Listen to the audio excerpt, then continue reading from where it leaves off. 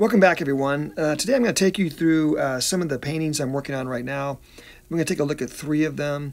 Some are kind of half done, some are completely done. But anyway, I want to show you some of my backgrounds as well, in addition to some of the little detailing I'm showing you right here.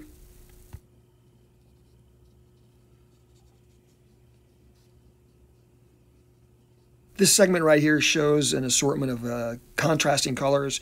You've got the yellows, oranges, and the blues and purples I'm bringing into this piece. And I'm always conscious of my color choices. They definitely can be more harmonious if you use contrasting colors. One artist that has always influenced me is Charles Burchfield.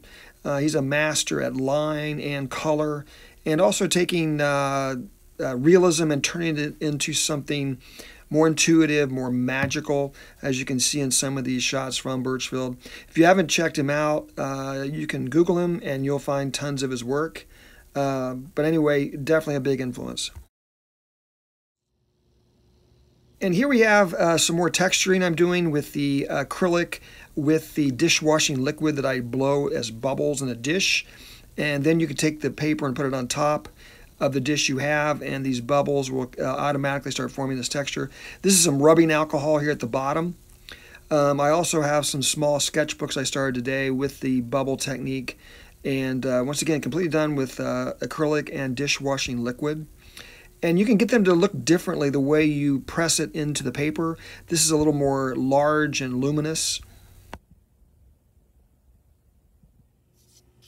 This piece is called The Faux Guitarist, and I will pull away here at the end for you to see the entire painting.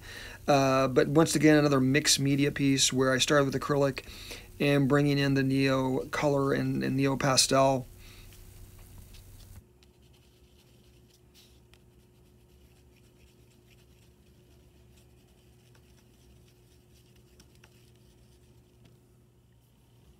And here we are back to the landscape I showed you earlier.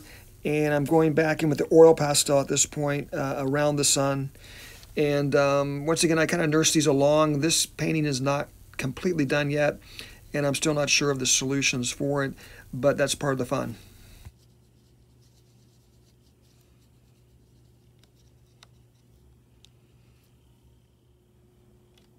Next piece is called Gen Z and the Valley of the Banned Books.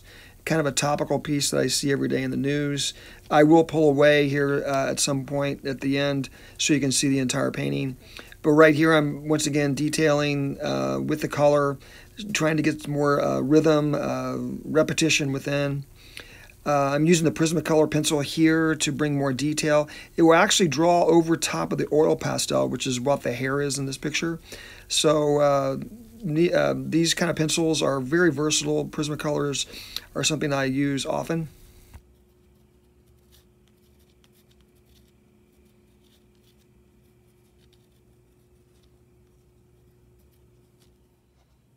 I often arrange my paints into warm and cool colors, and sometimes they run all over the place. It's a little messy, but sometimes I like to get other colors that sometimes will mix with the ones I may not intend originally, but it somehow works when I get it into the painting.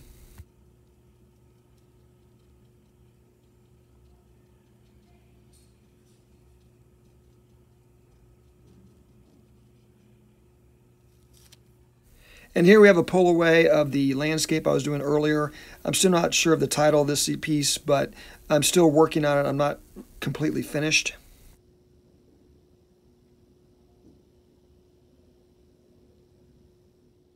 This next one is The Faux Guitarist, and I had a lot of fun working on this, really focused on line, as you can see in the floor patterns, the hair, the pillowcase, and have some 60s groovy shapes back in the background. And here we have Gen Z and the Valley of the Banned Books, definitely influenced by the news, but also the young people I interact with every day. Anyway, thanks again for watching, and I will see you next time.